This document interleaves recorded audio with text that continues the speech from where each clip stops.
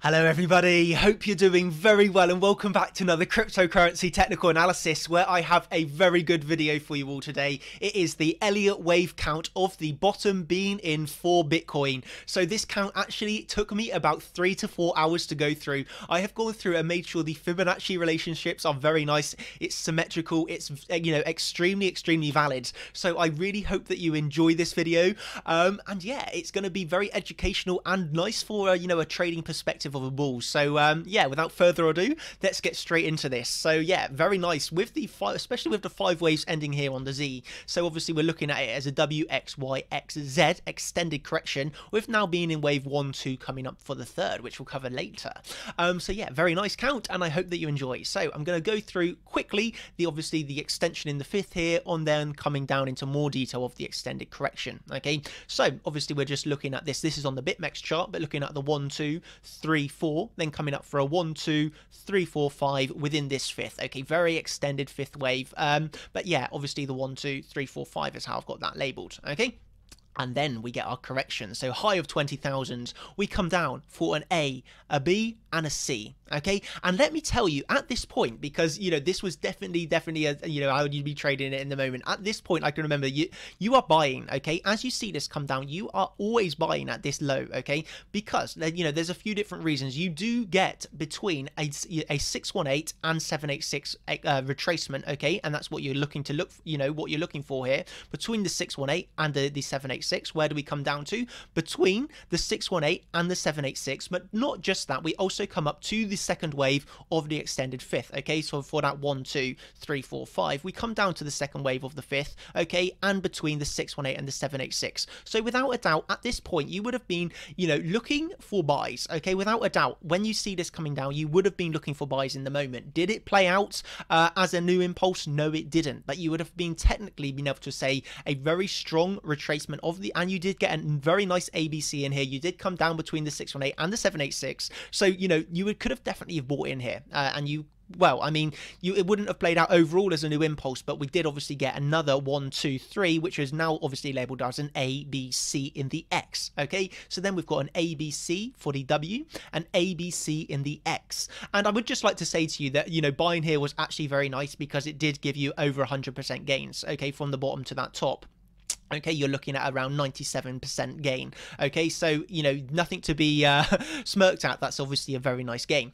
So there then you have the W, then you've got an ABC in the X. Okay. And at this point, as we start to roll over, obviously the impulse of a new 5th wave coming up, or even the third still being in, obviously ruled out totally as we fall down here. So then we've got the ABC, ABC, WX. What do we get again? ABC in the Y. And now we've got an ABC, ABC, ABC in the Y wave. Okay, so basically WXY. Have we then formed a new impulse here? No, we have not. And at this point, I can remember extremely well. Well, I was one of the biggest bears in the whole cryptocurrency space, saying we are in such a bearish scenario right now. We are going to be forming this extended sort of correction, and we are in the descending triangle. And at this point, you would be surprised how many bulls there were still in the space, with people calling for new highs to be coming. Obviously, that is not how I was trading it. I was trading it very bearishly. Looking at this, obviously here we've seen some sort of symmetrical triangle, but obviously I was, calling this as a descending triangle, very bearish, expecting this to break down. Did it break down? Yes, it did. It was a very nice call. And yeah, if you've been following me long enough, you would have also made money with me on that shorts that we took from here. But if you're new here, then congratulations that you can now enjoy some top technical analysis with me. So yeah, let's go through what we have here on the extended X, okay, coming down for the end in the W, okay. We obviously have the ABC in the A, okay, ABC in the B, ABC in the C, ABC in the D, and then a smaller ABC in the E, okay, with this top upper wick, which then gives us our X wave. We have then seen an ABC, the ABCDE in the X wave, okay, and you can, this is totally valid. You see ABCDEs in X, okay. So then going back, we have the W, X, Y, X to finish. We need to see another ABC or extended in the Z wave, okay, in the Z.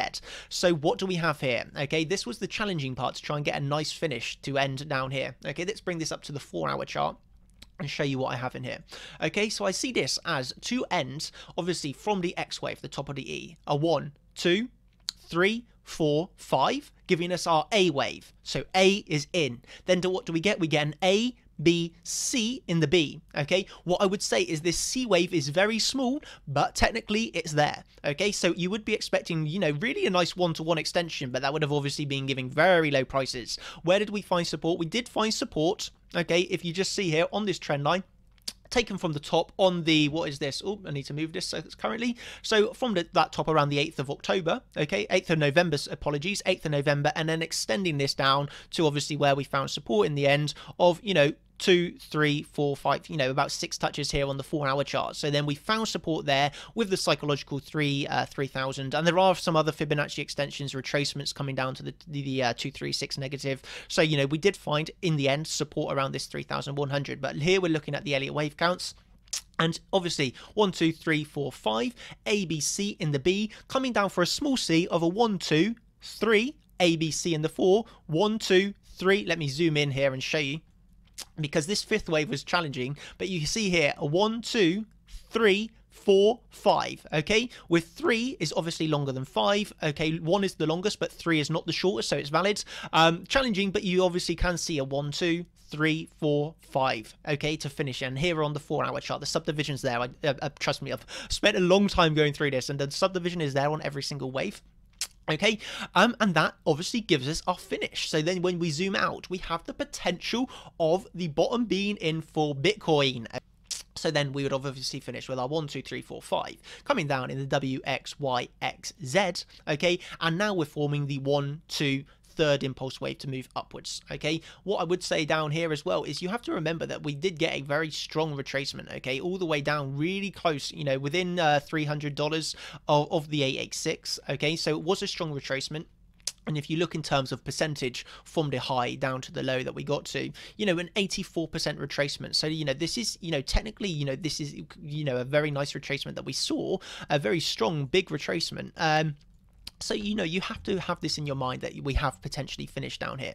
Okay, this other trend line that I have is taken from around the lows of the 31st of December 17, okay, extended on through the X wave and then coming down to touch the, you know, this 6th, 7th of November high, okay, and extended down across. Okay, and as you can see here today, right now, we are starting to break above it. Okay, so this is telling, this you know, is obviously, if you're looking at this as a resistance trend line, nice for the bulls too. Okay, finally being able to break above that resistance. You know, this is a valid count, and then this is a 1, 2 coming up from maybe a 1, 2 of the third. Okay, so you know, you're looking here as a bullish scenario. This count obviously is the bullish scenario of the bottom being in for Bitcoin. Okay. What I would really quickly like to show you all is if we load up here on the indicators, you know, what helped us find support, moving average. We can just bring up the moving average, the simple moving average, which I love to use across the stock markets. Very, very, very, very helpful if you look at this 200 weekly moving average. And you can just see here how Bitcoin, you know, did find support once, twice off of the 200 weekly moving average. This is a support that is held across all markets, all equities, you know, commodities, Forex. This is a very respectable moving average to be trading off of for a long-term time frame trader. Okay, if you're you know, like an investment, you know, you're in this for long-term investments, the 200 weekly is an important, you know, metric to look at. And this just lines up nicely with the potential of the bottom being in where you've had 1, 2 touches. Okay, this video is just, you know, in my opinion, needed to, you know, bring your attention to these counts where, you know, Bitcoin could potentially have bottomed out right now. So I do hope that you have enjoyed this one. And yeah, I hope it's been pleasing for you and you've taken something beneficial from it. Okay, so obviously, yeah, just looking here, ABC in the W, ABC in the X, ABC in the Y, ABCDE in the X, and then coming down for an ABC to finish here with the Z wave. Okay, what I would show you as well is this 3000 region line support that I had here was obviously taken from this high on around the 9th of June, extended across to the low around the 15th of September, and you know, that was a support line. And just seeing here off of these candle closes, okay, from these candle closes we did hold this, you know, block very nicely where we had obviously seen a old area of support here, the candle close here, okay, candle close, extending this across. You do see that in the end that's where we found support for this trend line around with that support. So, you know, there's definitely a bullish scenario to be had here. I hope that you've enjoyed this and it's been very educationally beneficial for you. So thank you so much for watching. And yeah, if you've enjoyed, please give me a thumbs up and a comment. Very much appreciated. And I really do hope that you have a very good day. So thank you everybody so much, and I'll catch you in the next video. Cheers. Cheers. Thank you.